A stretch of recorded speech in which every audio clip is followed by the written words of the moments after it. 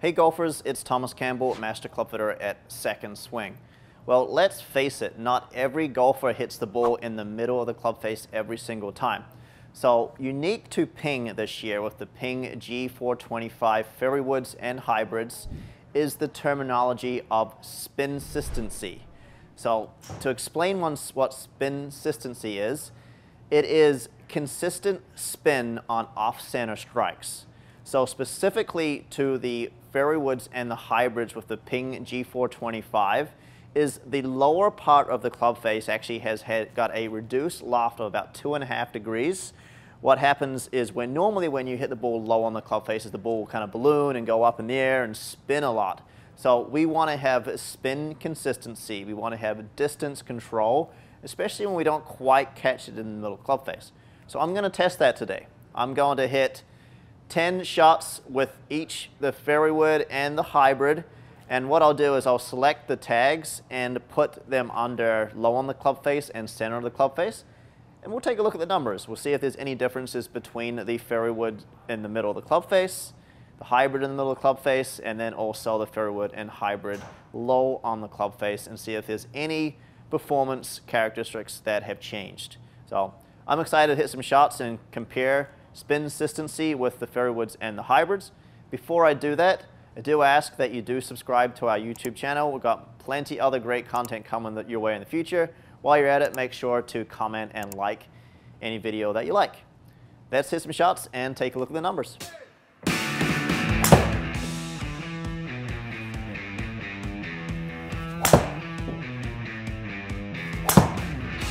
That was low on the face.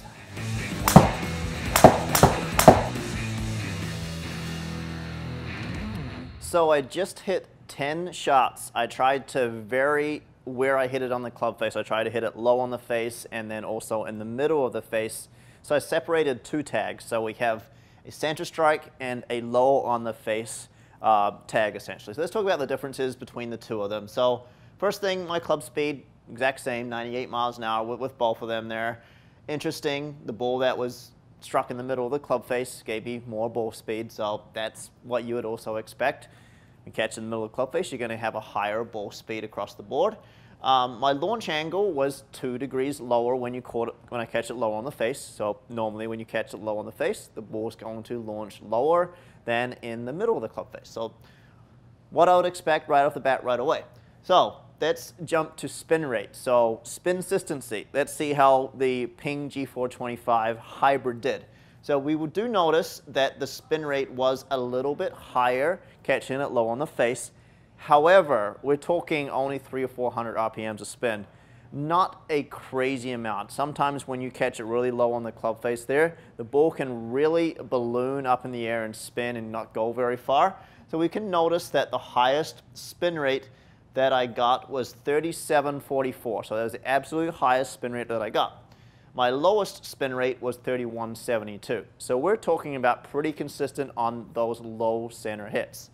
When I caught it in the middle of the club face, you do notice that the spin rate was a little bit lower, yes, but the important thing to take away is it didn't balloon. Didn't balloon what you would expect, maybe 1,000 RPMs more spin when you catch it on the low on the club face. So that's really kind of important there to note. Other thing we do notice when I caught it low on the club face is the height dropped a little bit. So 88 feet in the air, low on the face, 94 feet in the center of the club face. So really nothing really changed too much with the landing angle. We're talking 38.9 to 39 degrees. So good news, spinsistency is a thing.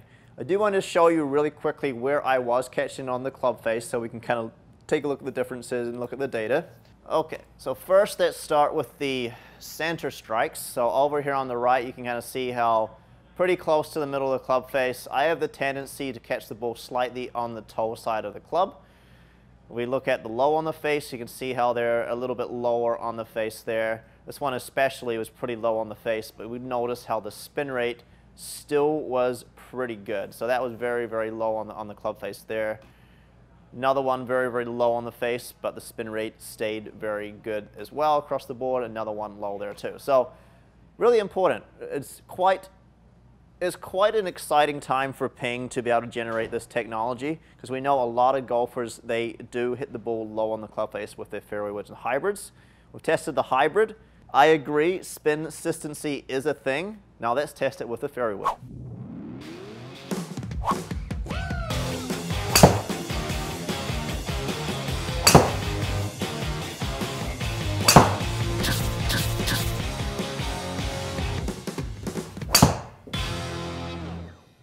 Okay, 10 shots with the fairway wood. We split it into center strike and low on the face. So let's kind of take a look at the differences here. So we can see that the club speed and the ball speed numbers were, once again, pretty similar across the board.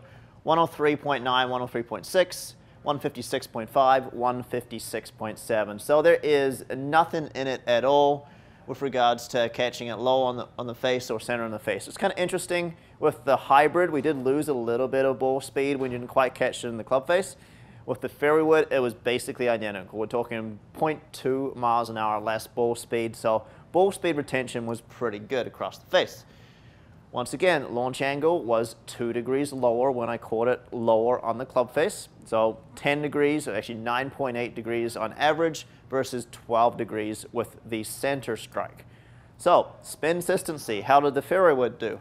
Well, we can see it's about 400 RPM in difference again. So when I caught it low on the club face, we're talking 3,500 RPM to spin.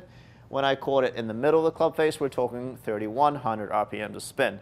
So once again, spinsistency for sure worked. It did not balloon, didn't go crazy high, didn't get any spin rates in the 4,000 range mark there. And I did get a couple that were pretty low on the club face. We had one in particular, if we look here, that got to 39.77. That one was smack right on the bottom of the face. So it did spin a little bit more, but that one was for sure very, very, very low on the face. So it does a pretty good job to help on your off-center hits when you catch it low on the club face. So the PING G425 one is forgiving, but spinsistency for sure is going to help across the board. If we look at the height, I lost about 10 feet in the air when I caught it low on the face. We're talking 96 feet in the air versus 106 feet in the air. I lost 1 degree in landing angle there too. But right across the board, it's kind of interesting that spinsistency, it works. Let's take a look and see where I did catch it on the club face, because I just want to show you the differences. Okay, so center strikes, you can see how they were all pretty close to the middle of the club face here. Very, very close to the middle of the club face. When we look on low on the face, this is the shot that I was kind of talking about here. You can see how it was pretty low on the club face and the spin rate jumped about 3,900. Another one kind of low on the face. Another one very, very low on the face there as well. It's kind of interesting. I'm looking at this one here. It was a little bit lower, but the spin rate was actually almost the same as the center strike there too. So it really does depend where on the club face, how low you do hit it. If you catch it right on the bottom, no doubt it's going to spin a lot more there as well. But you can see general trends is overall is about 400 RPMs higher spin when you caught it low on the face. That's with the fairway wood and the hybrid.